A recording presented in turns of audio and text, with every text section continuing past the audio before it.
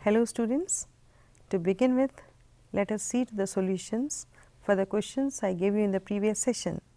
Question number 1, limit x plus 1 raised to 5 minus 1 upon x as x tends to 0. Here, we cannot put the limit directly in the given function as it is of the form 0 upon 0.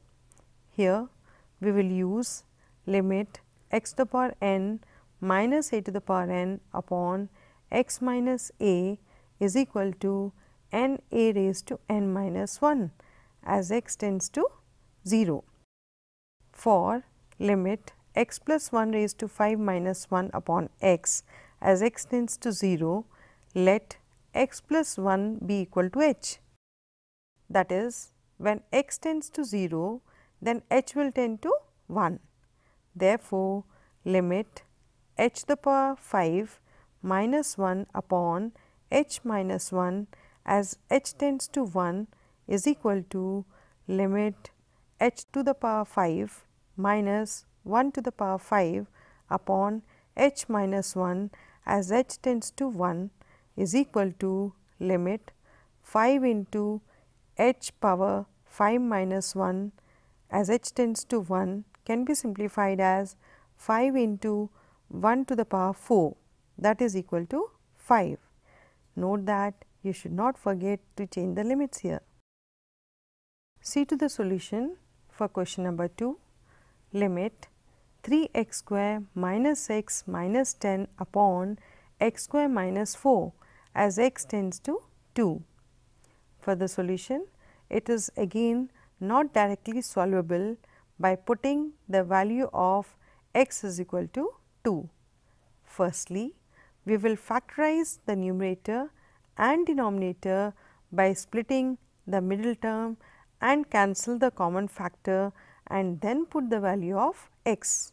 Look here, limit 3x square minus 6 minus 5 into x minus 10 upon x minus 2 into x plus 2 as x tends to 2 can be simplified as limit 3x square minus 6x plus 5x minus 10 upon x minus 2 into x plus 2 as x tends to 2. That can be solved as limit 3x into x minus 2 plus 5 into x minus 2 upon x minus 2 into x plus 2 as x tends to 2. On further simplification, we have limit x minus 2 into 3x plus 5 upon x minus 2 into x plus 2 as x tends to 2. We have seen here x minus 2 is common, so we can cancel them out and we have limit 3x plus 5 upon x plus 2 as x tends to 2.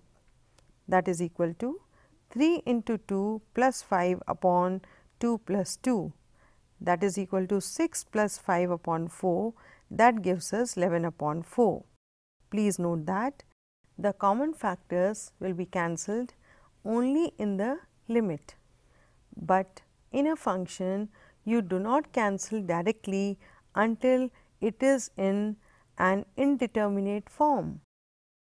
Now question number 3, limit cos 2x minus 1 upon cos x minus 1 as x tends to 0 can be solved here. We see that when we put the limit, it is of indeterminate form.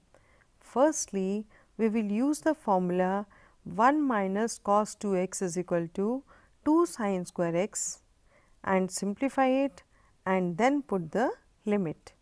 Look how we solve here.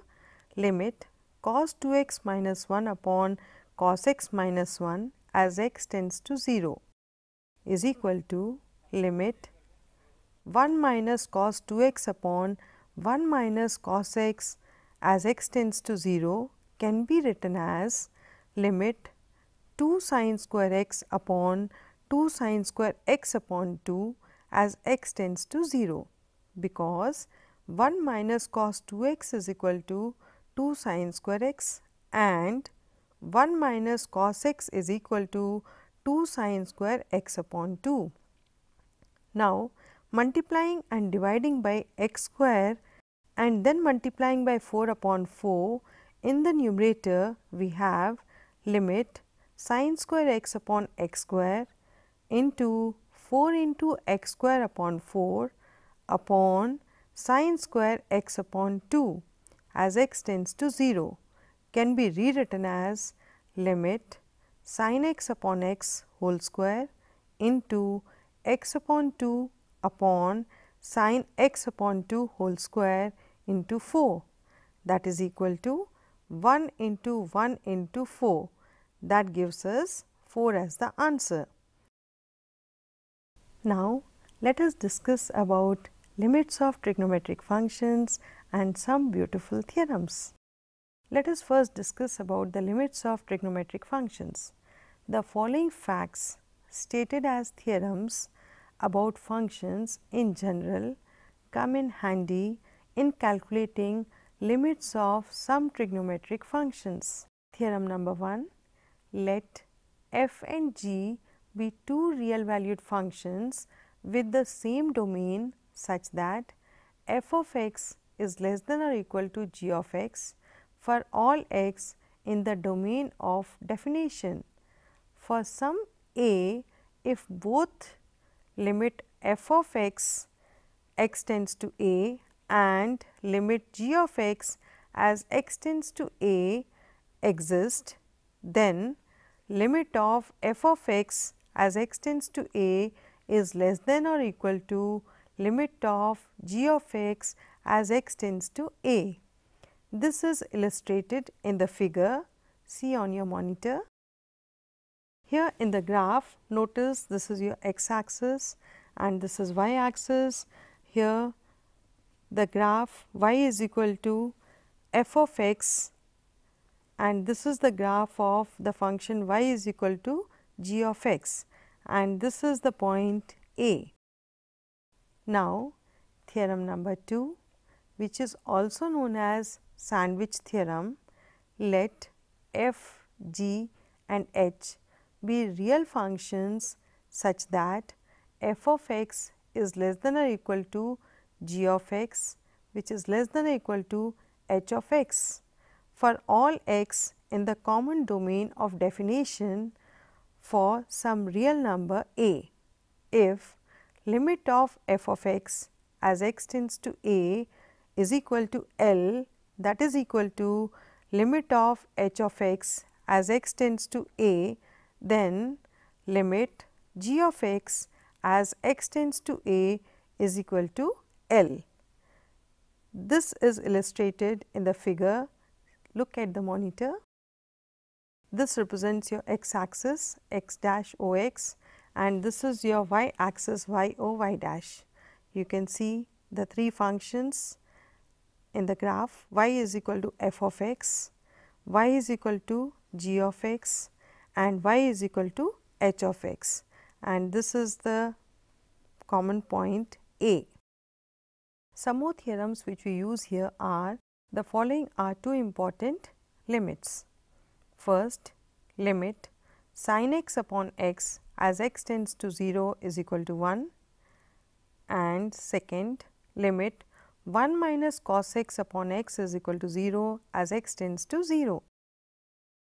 A general rule that needs to be kept in mind while evaluating limits is the following.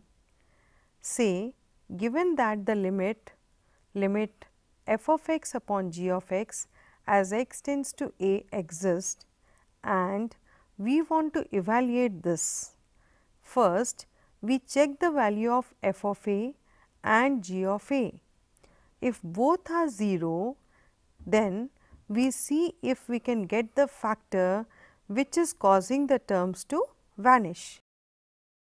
That is, see if we can write f of x is equal to f1x into f2x, so that f1a is equal to 0 and f2a is not equal to 0. Similarly, we write g of x is equal to g1x into g2x, where g1a is equal to 0 and g2a is not equal to 0. Cancel out the common factors from f of x and g of x if possible, and write f of x upon g of x is equal to p of x upon q of x, where q of x is not equal to 0. Then limit f of x upon g of x as x tends to a is equal to p of a upon q of a. Now, let us discuss about derivatives in detail.